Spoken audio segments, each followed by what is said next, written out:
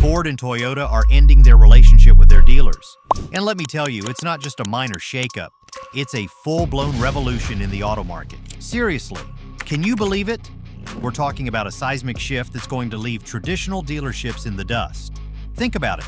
Technology is advancing fast, consumers are demanding more convenience than ever, and economic pressures are squeezing every industry like a vice. It's a perfect storm that's forcing Ford, Toyota, and almost every other car maker to rethink how they connect with us, the buyers. The old-school dealership model? It's about to become as outdated as a horse and buggy in the age of electric vehicles. Now, you might think this is a good thing, but this move is like a double-edged sword. There is a dark side that nobody is talking about. Let me explain. But first, what's their plan? Well, this isn't just some minor tweak to the system. It's a complete overhaul that's going to change everything we know about buying cars. Imagine a world where you don't have to spend your Saturday haggling with a salesperson in a polyester suit. Instead, you're going to be scrolling through options on your phone, customizing your ride like you're picking toppings for a pizza. It's a digital-first strategy that's tailor-made for our fast-paced, I-want-it-now world. But why should you care about all this? Well, my friends, this is a landmark moment that's going to redefine how we think about buying cars. It's like we're witnessing the birth of a new era. But what's in it for us, the buyers? For what feels like forever, the auto industry has been propped up by dealerships. These places weren't just where you bought your wheels, they were the heart and soul of the car buying experience, with the gleaming showrooms, that new car smell, and salespeople who knew your name and probably your coffee order. It was like a cozy little ecosystem where manufacturers churned out cars, dealerships became their homes, and we, the eager buyers, flocked to find our dream rides. Now, don't get me wrong, this setup wasn't all bad. There was something kind of magical about walking into a dealership, feeling like a kid in a candy store, surrounded by shiny new vehicles. You'd chat with your salesperson, maybe it was good old Bob who sold you your last 3 cars, and there was this sense of community. It felt personal, you know? These dealerships weren't just selling cars, they were selling an experience. From the moment you stepped in to browse to the day you brought your car back for its first oil change, they had your back. It was like having a car guardian angel with a commission. But here's where things get sticky. This dealership model? It's got so much issues. Ever tried haggling over a car price? You walk in thinking you're going to score the deal of the century, and before you know it, you're trapped in this bizarre dance of opaque pricing and negotiations that seem to go on forever. It's like being stuck in a time loop where the price keeps changing and you're never quite sure if you're getting a good deal or being taken for a ride. And not the fun kind. Transparency in this process, that is just your dream. The whole ordeal is shrouded in more mystery than a spy novel. You're left scratching your head, wondering if the price you're being offered is fair, or if the guy in the next booth over is getting a better deal just because he wore a lucky tie.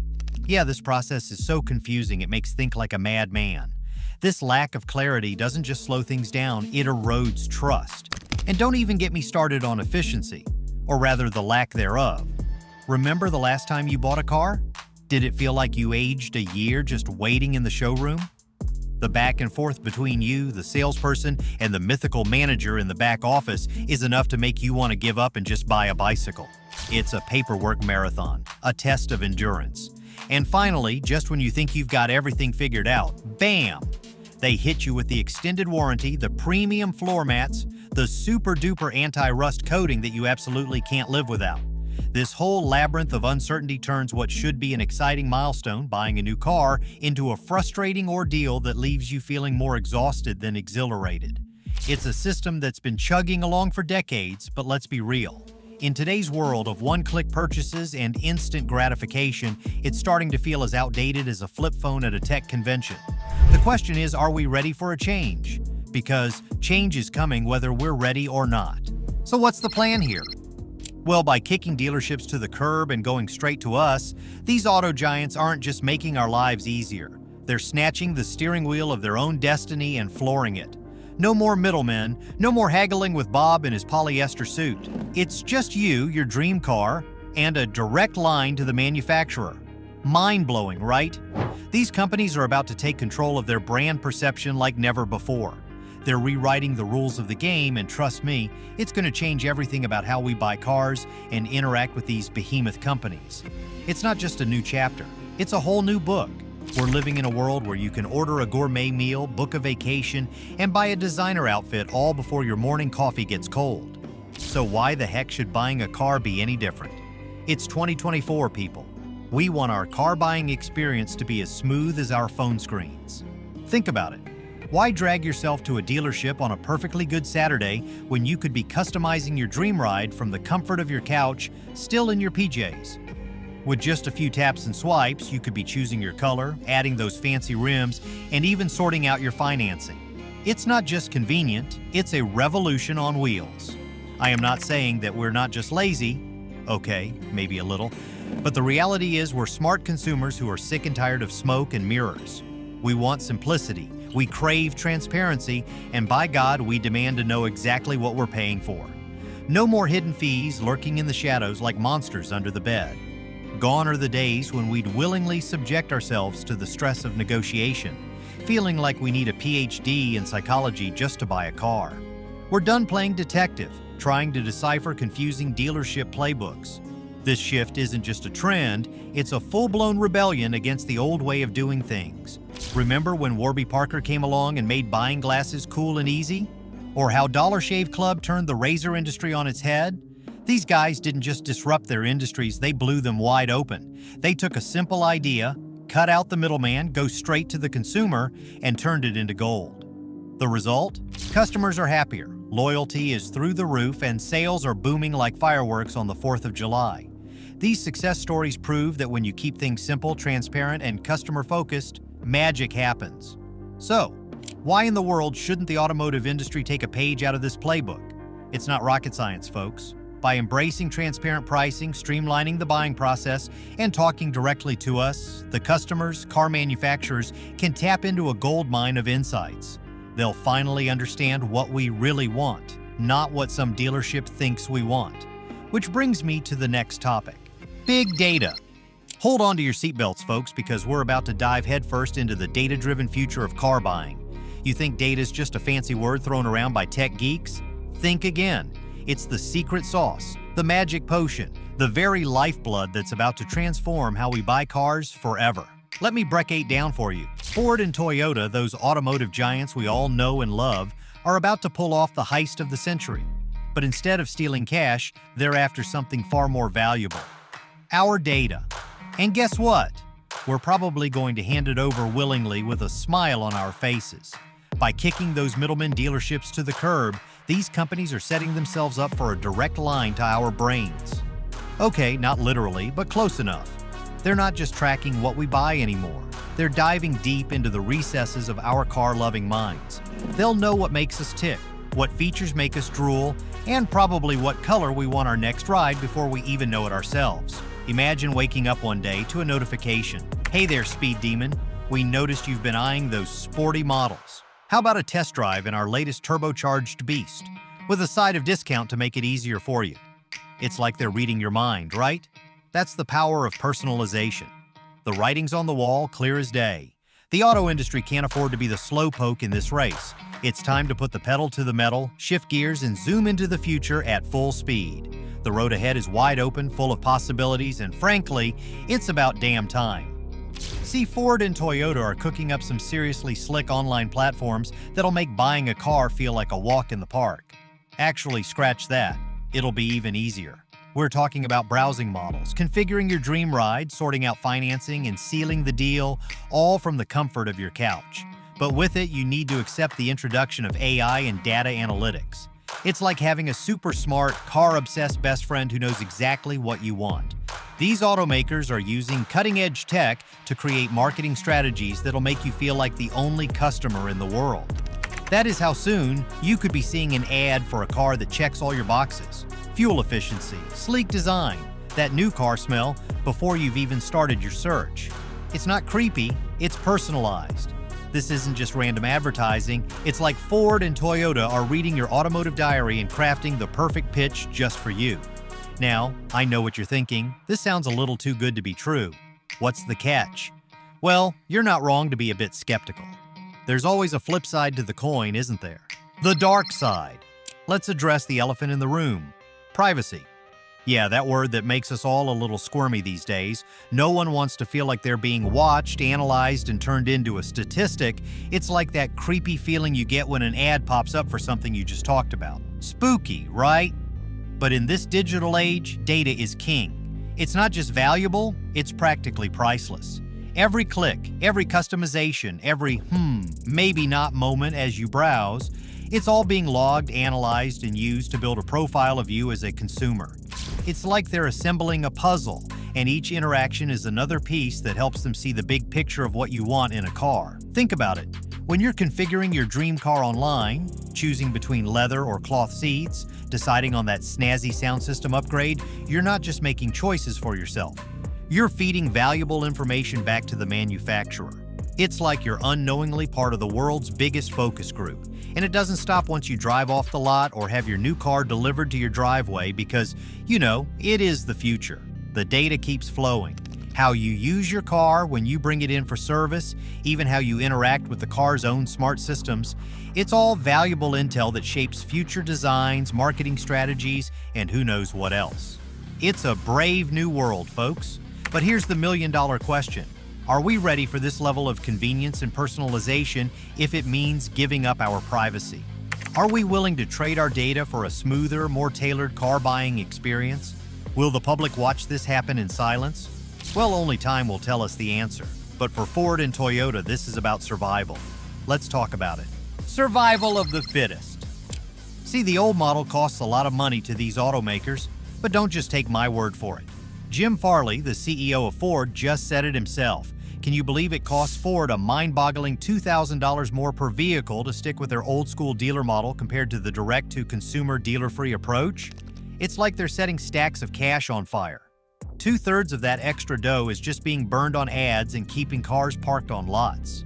Seriously, it's like paying rent for cars to work on their tans. But Ford's recent hits, the Mustang Mach-E and F-150 Lightning, flew off the virtual shelves fast, and they didn't even need a massive ad blitz. Turns out happy customers are the new billboards, and they're way more effective than those cheesy TV commercials. But here's where things get wild. According to dealerships, these electric beauties aren't exactly flying off the lots. They're reporting a surplus of Mach-Es and Lightnings with oversupply in the market while demand's stagnating. It's like throwing a party and realizing you've ordered way too much pizza. So how did this happen? Well, many EV buyers are giving dealerships the cold shoulder, preferring to shop online. They just want convenience. But don't think for a second that Ford's letting the speed bump slow their EV momentum. Oh no, they're doubling down. They're pumping so much cash into production, it's like they're printing EVs instead of money. Ford's itching to recreate that initial sales frenzy, and they don't want to face shortages when the EV craze finally hits fever pitch. The result? Dealership lots serving as new EV junkyards. It's gotten so bad that some dealers are actually saying no to new allocations. Talk about adding gasoline to an electric fire. This just makes Ford even more angry at them. For Ford, this is like a money pit, sucking up cash without any return. We're talking real estate costs, inventory management, and staffing expenses that could fund a small country. All these costs, they're not vanishing into thin air. They're showing up on your bill when you drive off the lot. So getting rid of dealerships is almost necessary for survival and customer satisfaction. So what could they do with all these savings? Well, they could pass the savings on to us, the consumers, making their cars more wallet-friendly, or they could pour that cash into R&D, potentially unleashing a tsunami of innovation in electric and self-driving tech. Heck, they could even use it to fatten up their bottom line, making shareholders grin from ear to ear. But it's not all sunshine and rainbows. While the potential for savings is huge, it's going to take some serious upfront cash to make it happen. We're talking digital infrastructure that would make Silicon Valley drool, logistics networks so complex, and new levels of customer service capabilities. It's a bit like renovating your entire house. Painful in the short term, but so worth it when you're finally kicking back in your dream home. It is so exciting. So they tried it and they failed. Why? Let's know about it. Trial and errors. Remember Toyota's Smart Path program? Back when Toyota, the car-making giant, decided to dive headfirst into the digital age. Their mission? Create an online car-buying experience so smooth you'd think you were ordering a pizza. With everyone and their grandma shopping online these days, it seemed like the perfect time to make waves.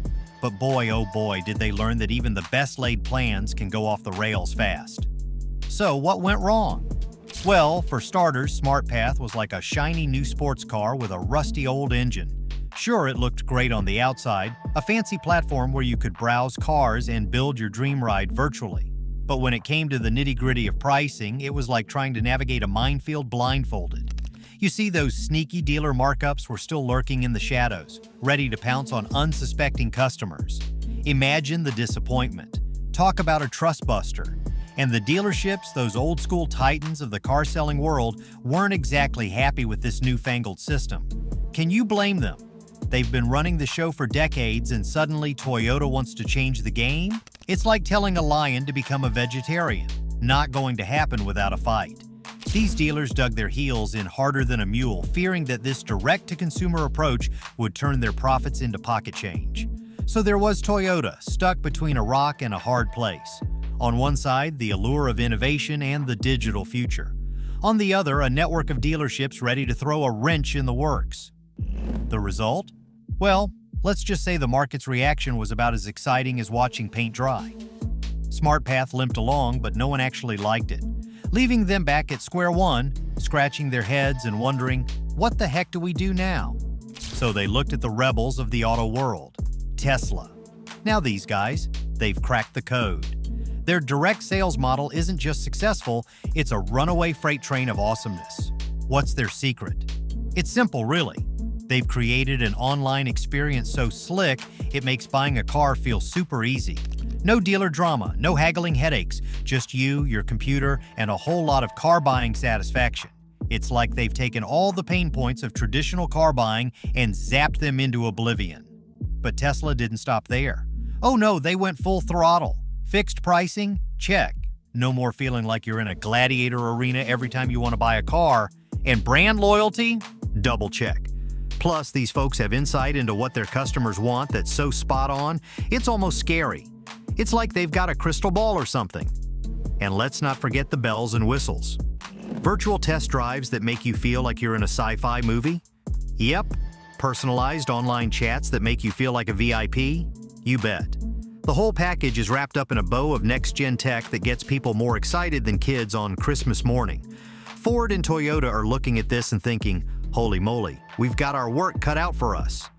Other car companies aren't just sitting on their hands watching Tesla zoom by too. Nope, they're trying to get in on the action too. General Motors and Volkswagen.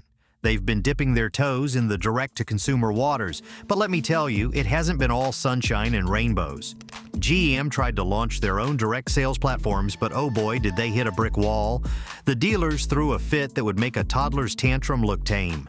It was like watching a high-stakes game of tug-of-war, with GM caught in the middle trying to innovate without making their dealers blow a gasket. Talk about walking a tightrope. Volkswagen, on the other hand, is taking the slow and steady approach. They're testing the waters in different markets, trying to find that sweet spot between pleasing customers and not ticking off their dealers. It's like they're playing a giant game of chess, making careful moves and planning 10 steps ahead. Slow going? Maybe. But at least they're moving forward, even if it's at the pace of a snail. So what does all this mean for Ford and Toyota as they gear up for their own DTC adventures? Well, it's like they've got front row seats to the greatest show on earth. The hits, the misses, the epic fails, and the stunning successes of their competitors. They've got a goldmine of lessons right at their fingertips. Every flop is a warning sign. Every success a potential blueprint. As they rev up their engines for this new race, you can bet they're studying this patchwork quilt of attempts like it's the most important exam of their lives. They're looking at Toyota's SmartPath stumble and thinking, note to self, don't forget about those pesky dealer markups. They're eyeing Tesla's triumph and wondering, how can we bottle that secret sauce? And they're watching GM and Volkswagen's cautious dance, taking notes on how to keep their dealer networks from having a collective meltdown. But you know who else is doing this? Dealerships. The fight for power. The dealerships aren't about to roll over and play dead. Oh no, they're pulling out all the stops, and let me tell you, it's like watching a high-stakes poker game where everyone's going all in. First up on their playbook, the legal shuffle. These dealerships are flexing their muscles in the halls of power, pushing hard to keep those franchise laws in place. You know, the ones that say automakers can't just walk in and sell cars directly to you in most states. It's like they've built a fortress around their business model, and they're not about to let Ford or Toyota knock down those walls without a fight. And in some states, like Florida, they've gone even further. They've cooked up laws that basically imply that old-school automakers can't do this direct-to-consumer thing. But new kids on the block? Go right ahead. Talk about playing favorites. It's like telling the unpopular kids they can't sit at the cool table anymore. Now, you might be thinking, surely the dealerships can see the writing on the wall, right? Well, some of them are. And these folks are nothing if not creative. Some of them are pulling a complete 180, transforming themselves faster than a chameleon. They're saying, you want to buy directly from the manufacturer? Fine. We'll just become the go-to place for all your car fixing needs. But here's where it gets really interesting. Some dealerships are trying on a whole new hat, the agency model. Instead of haggling over prices like you're at a flea market, these dealerships are now playing matchmaker between you and the manufacturer.